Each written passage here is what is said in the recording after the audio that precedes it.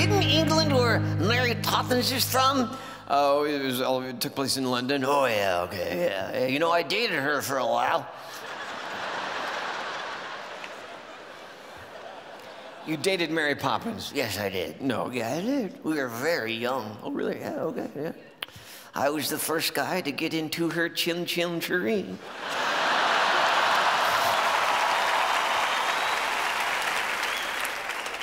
Kind of ruined things when in the moment of passion she started screaming some weird word. It was like Super California Refrigerator Extra Delicious Lotion, something like that. Pretty kinky chick, I'll tell you that much. We landed in London, it's afternoon, it's time for high tea with 4 very proper English ladies.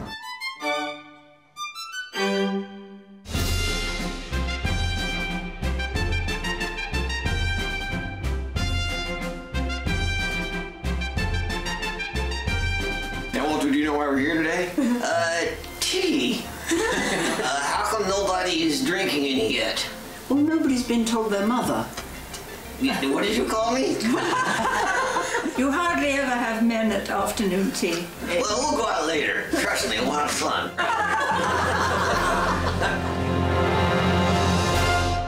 So, Peanut, what has impressed you most since we've been in England? I love this country because just about everything is double entendre.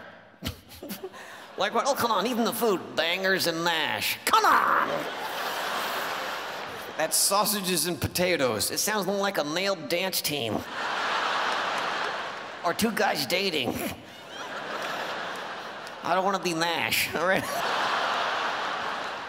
Have you seen anyone famous since we've been here? Yes, I actually did. I saw Victoria Beckham. You did not. I did too, I think.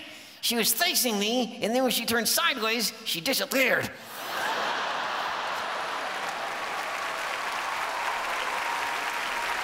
Did you know that the very first X-ray was taken right here in Birmingham, England in 1896? Puh, you'll call it an X-ray. I call it a selfie.